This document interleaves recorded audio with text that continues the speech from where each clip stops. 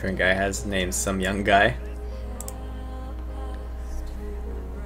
Even I didn't know about the deck came from a Korean guy.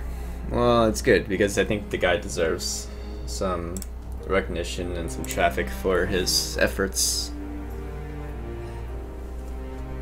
I've been playing for almost 2 months. I still don't know for sure the difference between tempo and control. Can you explain? So control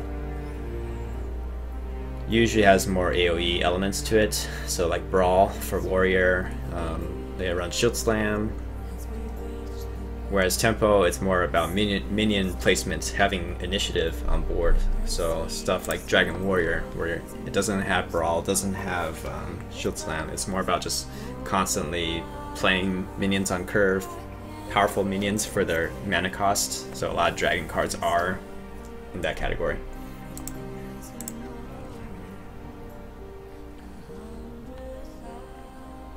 You know, 5 mana, 5/4 that has Battlecry deal 3 is pretty insane. 2 mana, 3/3 with charge is also pretty insane. So these kind of things that helps you maintain initiative on the board.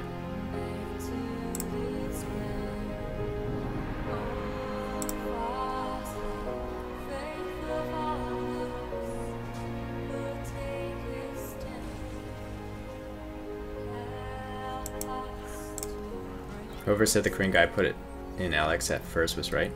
He did only recently though.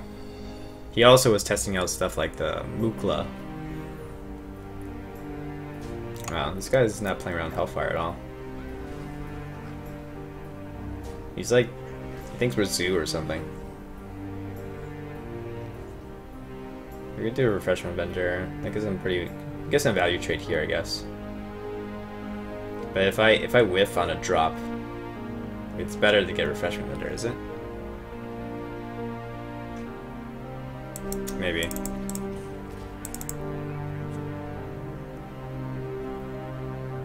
Now he knows we're not Zoo.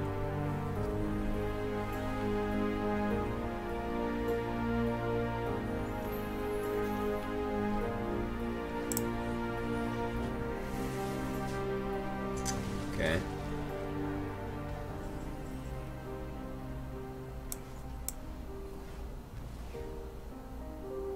I need Corruption. Maybe I guess I'll take a Taunt.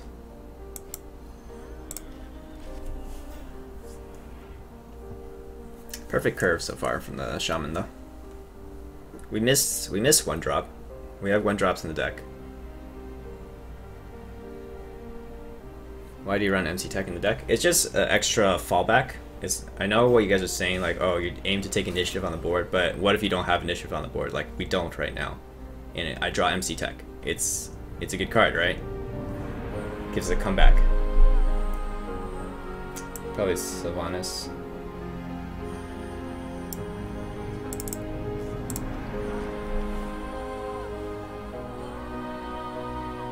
So yes, we don't want to be behind on board, but what if we are? It's the same with Hellfire. Hellfire is not a proactive card, it's a reactive card, because if you fall behind board, you need to Hellfire. Is the win condition for this deck Draxus? No, the win condition is Leroy Faceless. It's a combo Warlock.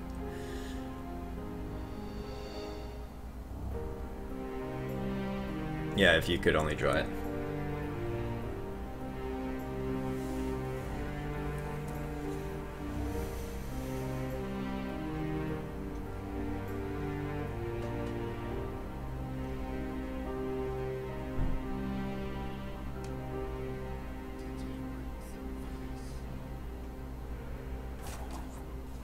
It's good that he's trading, because all that trade is pretty useless. And we'll steal the... Oh wow. He actually did that? He didn't even get the damage in then. And we still clear the board.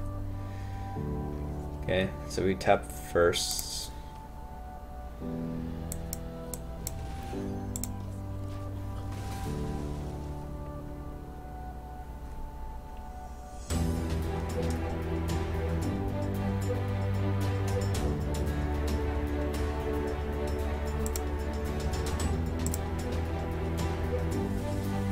Was kind of hoping the Dong Hammer would come out here. Oh, it's mid-range. Okay. So they might not run Dong Hammer.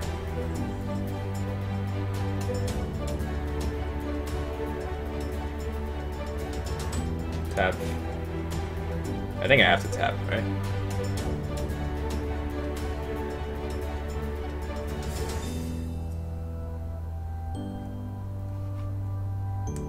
Because I need to get swing play from Shadow Flame. I guess we can always Shadow Flame the Harrison.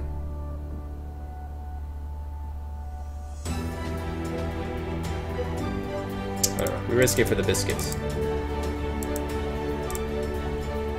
Yeah, I forgot to attack.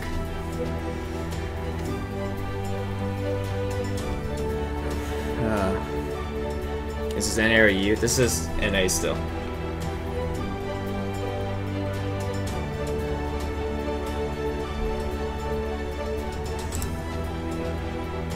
Okay. Or can I post a YouTube link to a song you might like? We're not doing song requests at the moment, but normally it would be through Nightbot. Okay. He's still trading. He could have put me down to 2. He probably thinks it's Reno. That's probably why he didn't go face.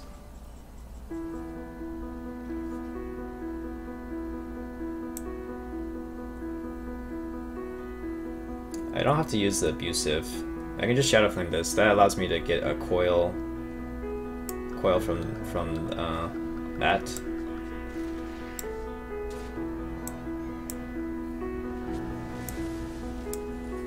And we need to get your axis soon. That's your axis.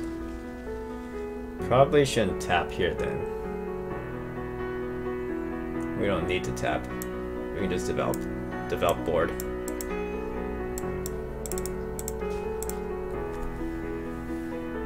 Giving up Legend with OTK Warrior? We're just switching it up.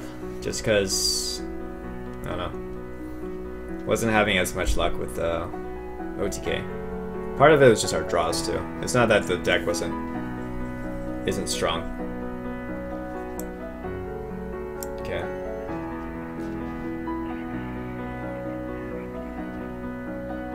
You guys play around Lightning Storm. Oh, we should get rid of this. I think this is pretty high priority. In the long run, that saves us health. We have 2 Arguses that we haven't drawn into yet.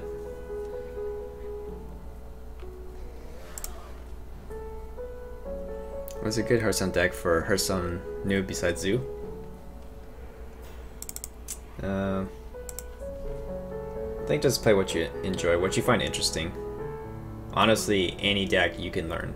It just takes some time to learn it, but it's worthwhile to invest.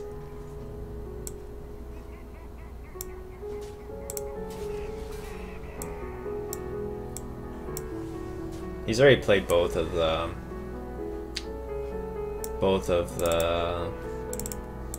7/7s.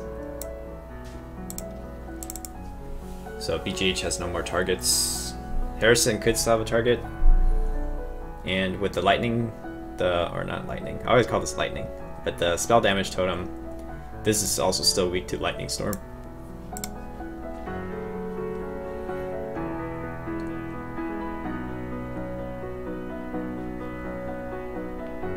Hey Nathan, did you have to take Calc 3? You know, Calc 1, 2, and 3 don't really mean anything to me because I don't know what they teach in 1, 2, and 3.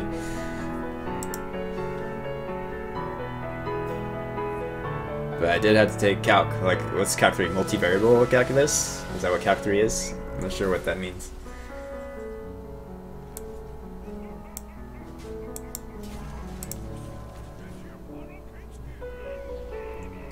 Should we just play this? We would play this. I've seen the Lightning Storm. Probably he's not playing Dong Hammer. I'm gonna be sad if he plays it now, but this starts pressuring. This puts him on a clock to find lethal. Calc 3 is multivariable. Oh, okay. Yeah, I took multivariable calc. Second Lightning Storm. Don't clear the Harrison. Okay, that's good.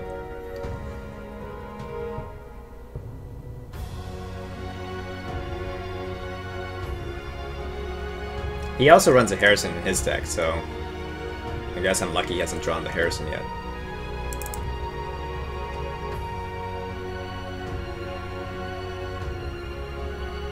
Everyone says Zoo is cheap, but you need to buy BRM. Yeah, actually my Worgen Warrior is even cheaper because you don't need adventures. That's a good point, Ugad. Because Imp Gang Boss is pretty critical to Zoo, I'd say. I mean, Harvest Golem is maybe the closest equivalent, but obviously not the same.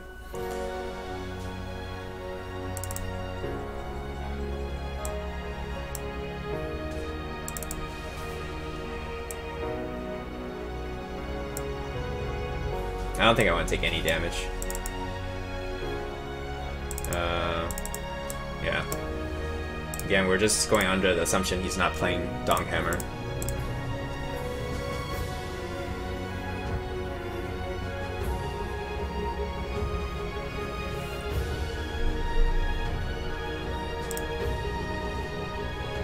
That's weird. Doesn't even clear. Oh, MC Tech, you're so useful.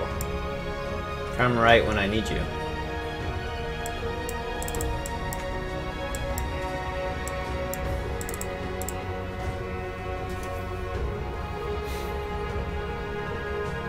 He could still win. Right? Maybe he has 2 Lightning Bolts and a Rock Biter, and he plays Harrison into all 3 of those. Why Squire over Possessed Villager? Squire has better Argus synergy than Possessed Villager. So if you think about it, if you Argus up a Squire, both hits have taunt, whereas only the first hit of Possessed Villager has taunt.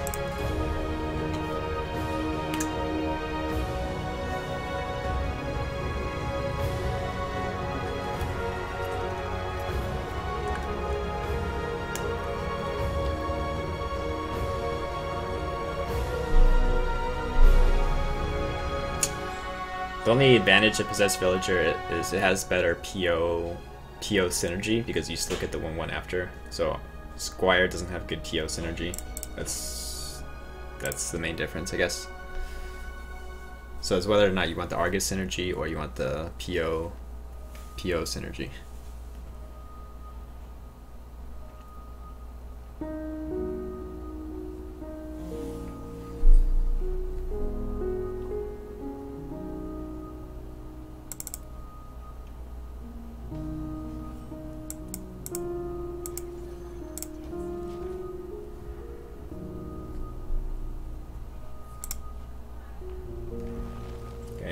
Growth.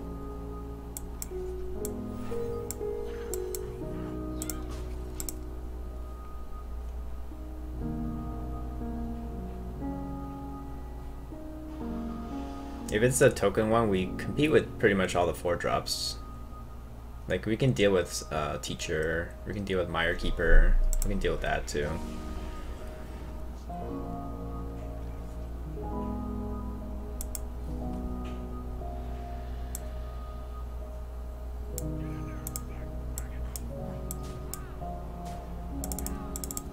Makes it kind of weak to swipe, but we still have a thing left over. If he swipes face, we still get the Imp.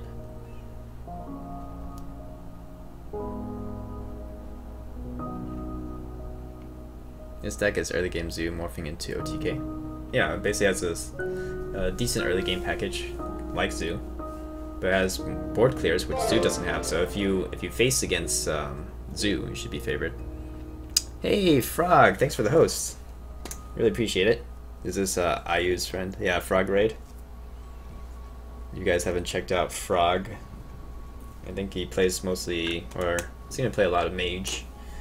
Not sure if recently it's been Tempo or not. But thanks for the host. Really appreciate it. We can go Vendor, or we can do Boss. We can do Boss and Coil. I want to cash in the tokens before swipe. I guess we should Coil first and see what we draw.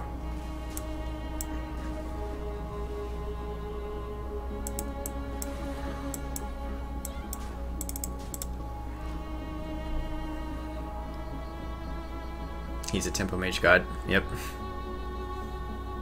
Alright, appreciate that, Frog. Welcome to all the Froggers. Please don't get squashed on the way over.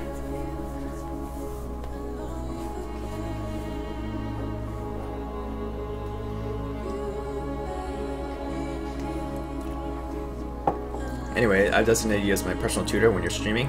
Get ready for a lot of immigrant links to problems. Alright, sounds good, Nathan. Power of the Wild? No Power of the Wild. So then we're hitting here and just Hellfire.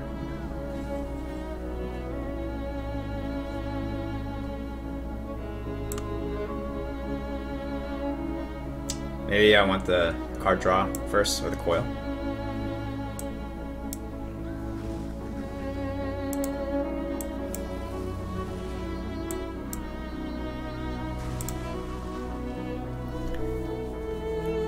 Praise Frogsaron. My dad has his degree in mathematics, but he recently passed. I'm sorry to hear that, Nathan. I hope you are well, and hope you have support.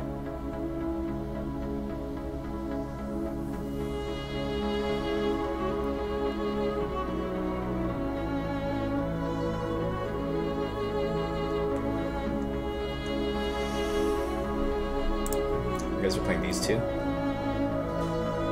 It's playing this with instead of tapping.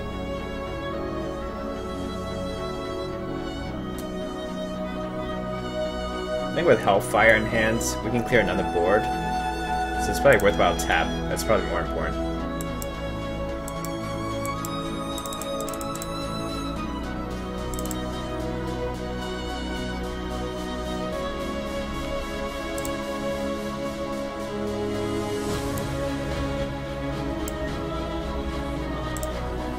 It's kind of why I've been watching your stream a lot more. I can't sleep. Yeah. It's definitely rough. I never, luckily, I haven't had anything as serious as that happen in my lifetime. But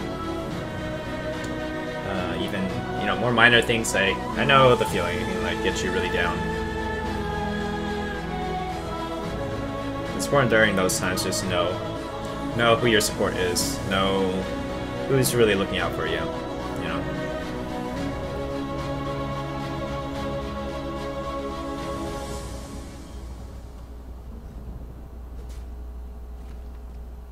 I'm not sure if Bran is worth.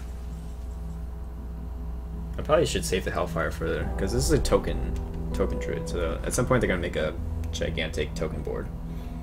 I think I tap first. Grand Peddler. Seems okay. We can probably leave this up without getting punished.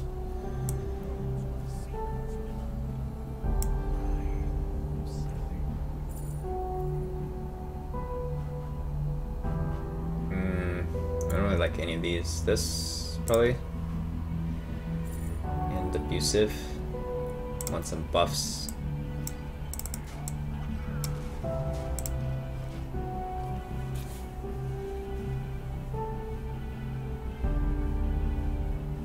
I found you guys are the ones that have my back. Yeah, we try to have a supportive stream in here. I don't want to have like a very cancerous chat or anything. Music's a bit loud. Yeah, okay, certain parts of the music's loud, but then like this part, it's probably not too loud, right? Yeah. Okay, so we can abusive this. I guess I'll start with that. We'll abusive this into here. We can do a double Flame Juggler. Probably trade here. Do a double Flame Juggler, see if it hits.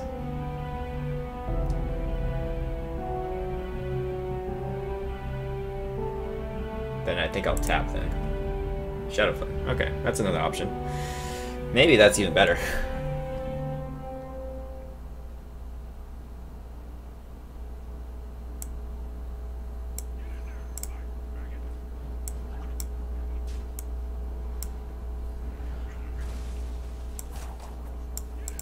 Take advantage of the brand while we have it.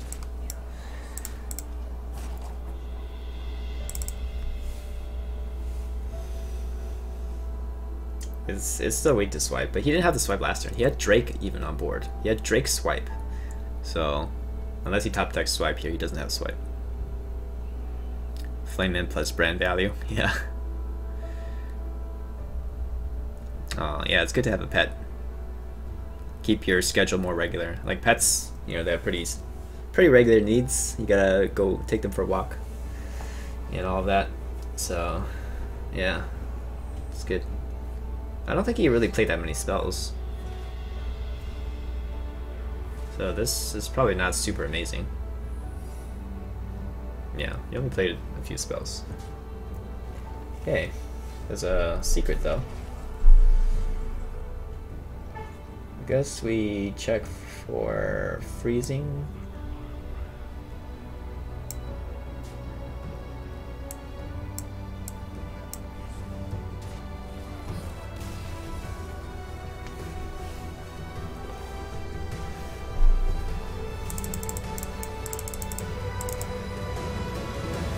Miss lethal?